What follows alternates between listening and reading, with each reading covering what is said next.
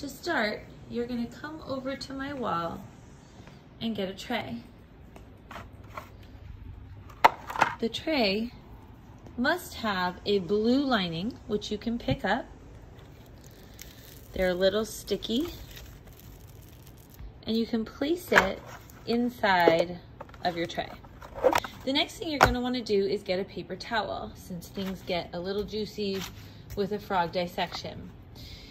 For dissection tools, you will need 1 scissors, 1 forceps,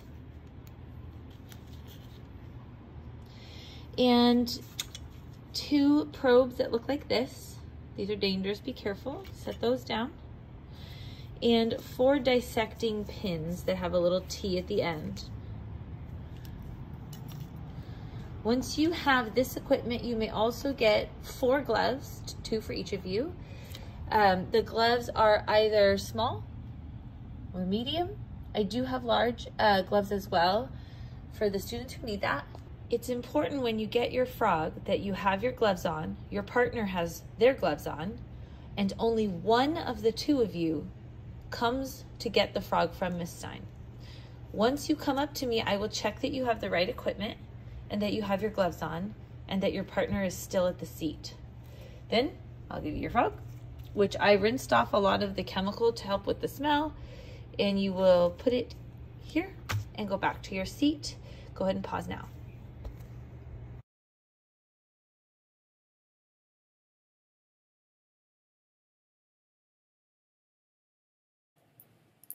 So during the lab, you'll have this lab out, and you're going to go at the pace that you and your partner can go at, but you will need to move quickly. To start, now that you have your frog and you have this lab out, we are going to do a few things. We're going to place the frog on its belly or its ventral side in the dissecting pan. We're going to look at the hind legs and the front legs, describing the differences between the two. We're going to look at the eyes. Frogs have 3 eyelids, and the 2 outer ones camouflage with the frog's body, and they don't actually move. It's the 3rd eyelid that actually helps the frog, allowing it to see underwater. So frogs basically have built-in goggles. Behind the eye, you're going to locate the tympanic membrane, which is another word for the eardrum. It's flat on the side of the face of the frog. And then you'll be able to see the nasal cavity of the frog, the external nares of the frog. Feel free to feel the skin. It should be smooth. Remember that a toad has bumpy skin. So when I look at this frog, the belly is much lighter than the back. You should be able to see its eye. This is the tympanic membrane I was talking about. That is basically where they hear. That is their eardrum. Got the front legs, the muscular back legs, and then this has been cut for you on purpose, and this is going to help you when we open it up to see what's inside.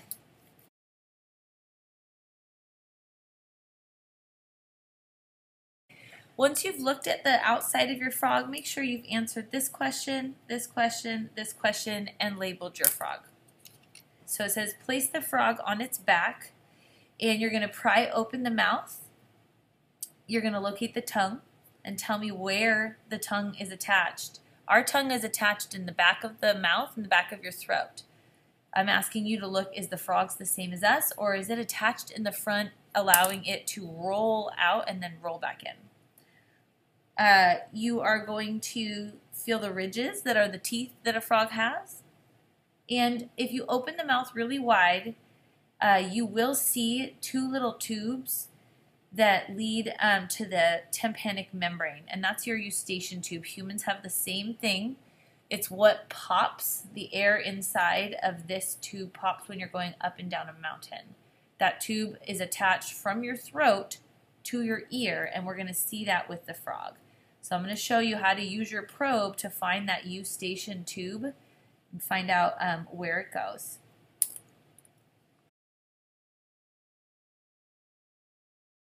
When I look at the frog, like they said, open the mouth up. You can put your finger in there and feel the ridges, the little teeth.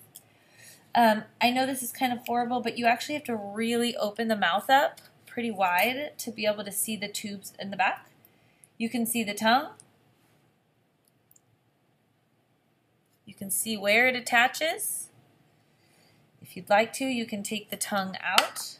If you are holding the frog, you are the one cutting. There's no teamwork when holding the frog.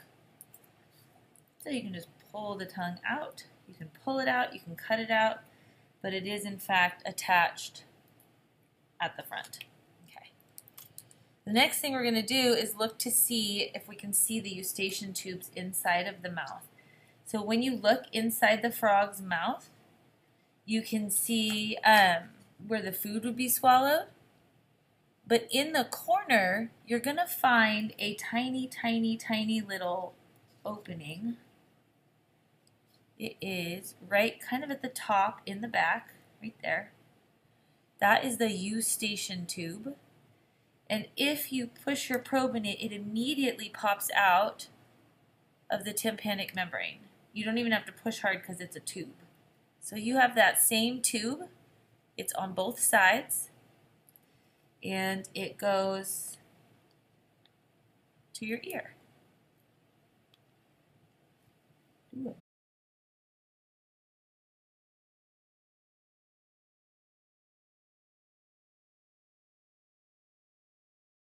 So the next thing that we're going to do is we're actually going to open up the inner parts of the frog.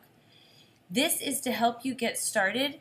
When you cut, you're going to always want to angle your scissors when you're cutting upward. So if you don't, I don't know if you can tell, but I'm angling them upward. If you cut straight down like this, you'll end up cutting the organs. There's two layers that we're going to remove, and the first is just skin. You can see that it's a thin layer, like that.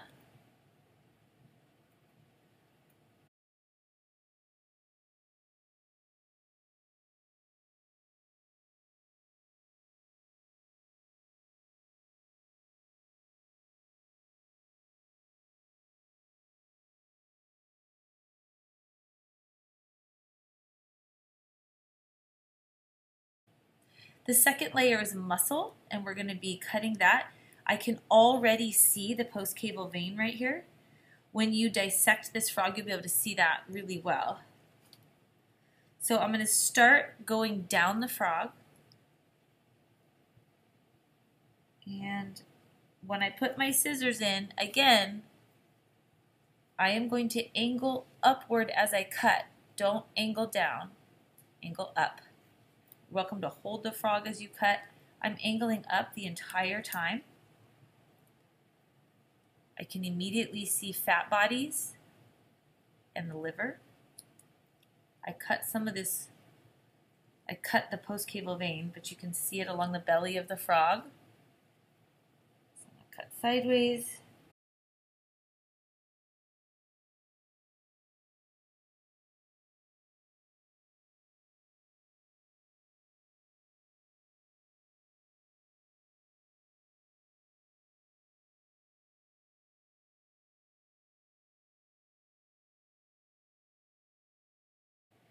All of this is fat body.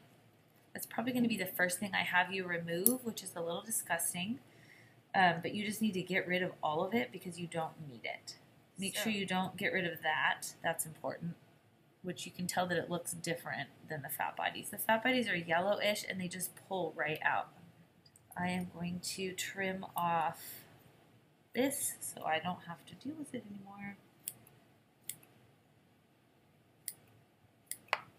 I'm also going to try to pin this down now that I've got the bulk of this frog open.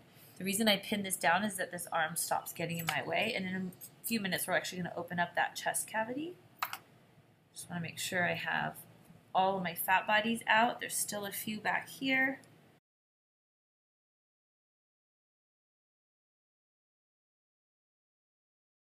Okay, so the next thing we're going to look at is this three-lobed thing. This is the liver.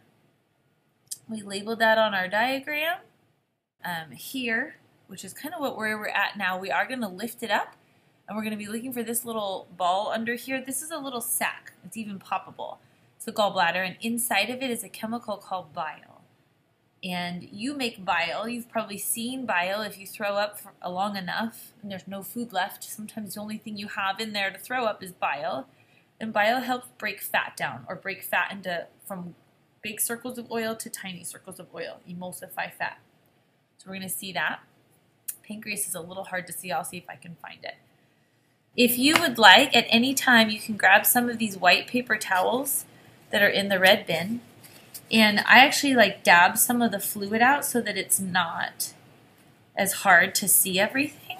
You can also throw away the fat bodies. So with the liver, I'm looking for the 3 lobes. The liver is humongous. 1, 2, 3. I'm going to lift it up and see if I can find the little ball, which is right here. This little bag, it's flat for me. Yours might be full of fluid, is the gallbladder. It's a little, it looks like a squish, like a raisin. And I actually can pop that. Okay. You are then going to grab the lobes of the liver and just pull it out. 1, 2, 3, as well as the gallbladder itself, which is that little bag that's left over. We don't need that either. I'm going to pull this all out. Being careful not to accidentally remove the intestines and the stomach. The liver is really smooth, so you can tell if you're pulling liver out or not.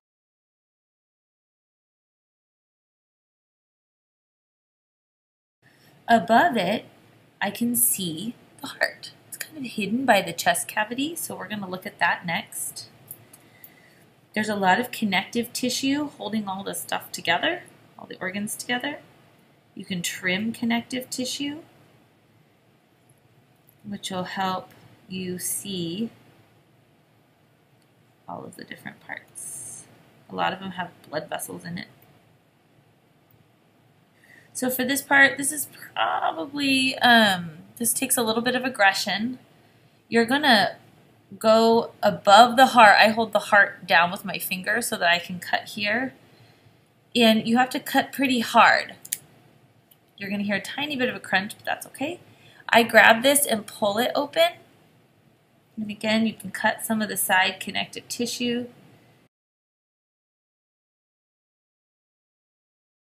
And there's a few cool things to see up here. First of all, I can see the heart.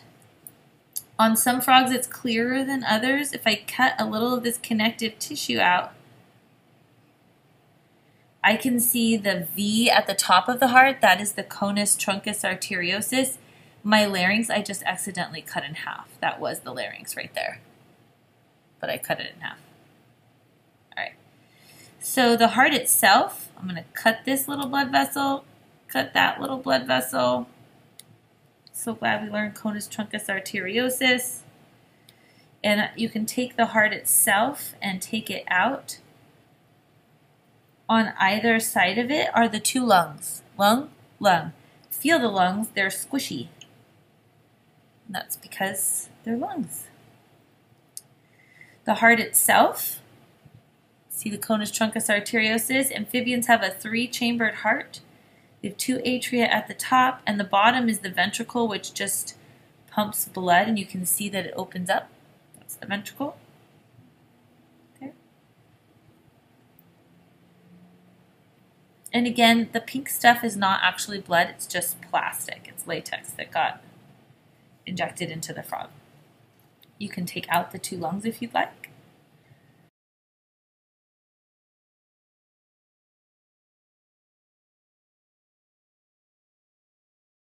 So now I've got a stomach, and this stomach is attached to where the mouth was. Like if I go through here, it would end up right here. So this is where the food would go, and then the small intestine, and this little jelly bean. The jelly bean is the spleen. This tissue you can cut. So all of these tiny little, that's probably the pancreas right there. It's really hard to see. I don't mind if you don't get the pancreas, that's okay. The intestines, cutting this connective tissue is going to be really important. It looks like plastic in between these layers. So one of the two of you can start removing some of that. This takes a few seconds. Be careful when you do this. And if you're careful, you'll be able to unravel the small intestine to see just how long it actually is. You can see that the small intestine is probably 12 inches long. It goes on for quite a while. I can see my spleen. I can keep cutting this plasticky connective tissue so I can see things even better. I'm gonna cut this off of that.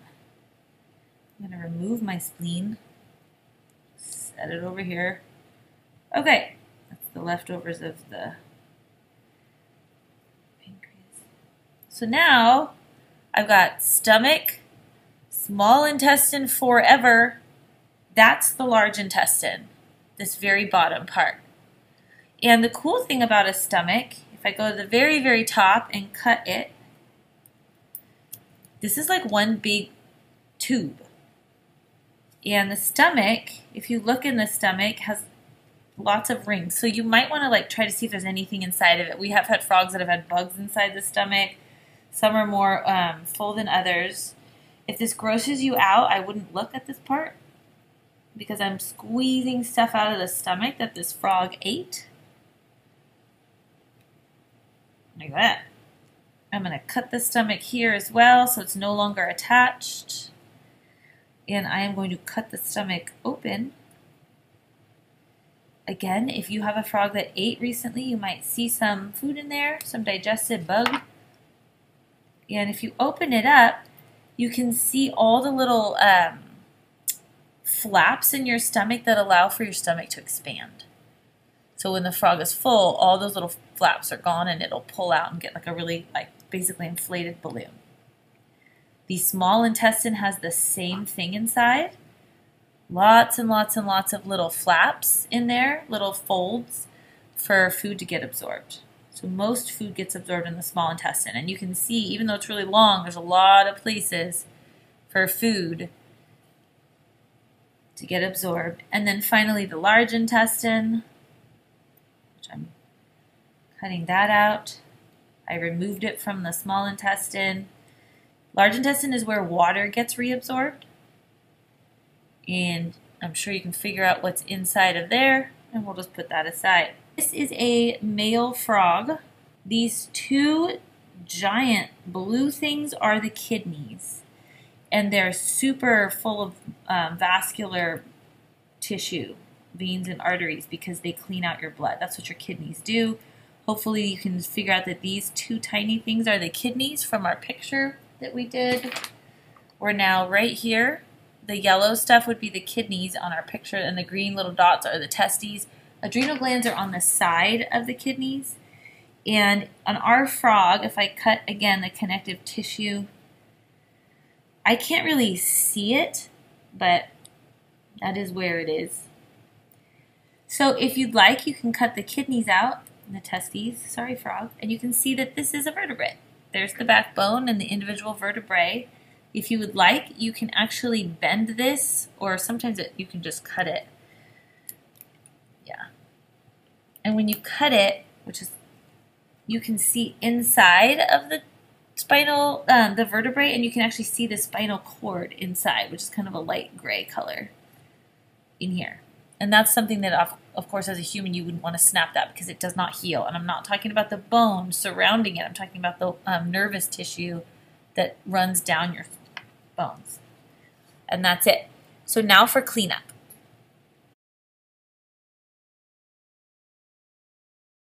You're going to head back over to my wall. When you head over here, you are going to place your dirty dissection equipment on this blue tray.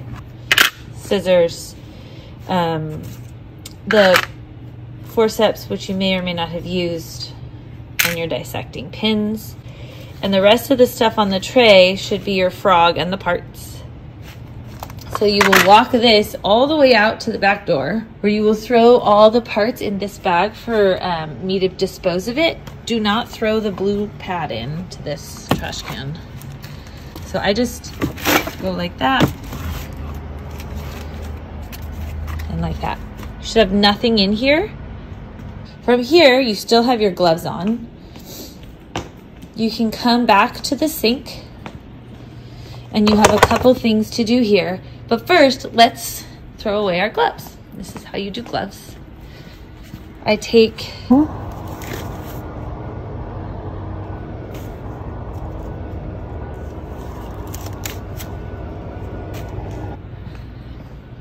for our dissection, you guys are going to be taking dish soap, the sponge, and you're going to scrub the tray and the blue pad. So to clean your tray, you will take out the blue pad and using soap and a sponge or a scrubber, you will scrub this. And you can do this at any one of my 4 sinks. These blue pads, once you get the water off of them, I'd like you to hang these at the sink that is closest to my back room. So you'll see a bunch of them there and you just hang it right over the side of the sink like that. Do that. The tray itself, scrub it out, make sure there's nothing gross in it. Rinse it out. And then set it down next to the other trays, and then you're putting them at right angles to each other so that they are not like overlapping each other like that. Wash your own hands with soap and water. And you may go sit down and answer the lab questions now that your hands are clean.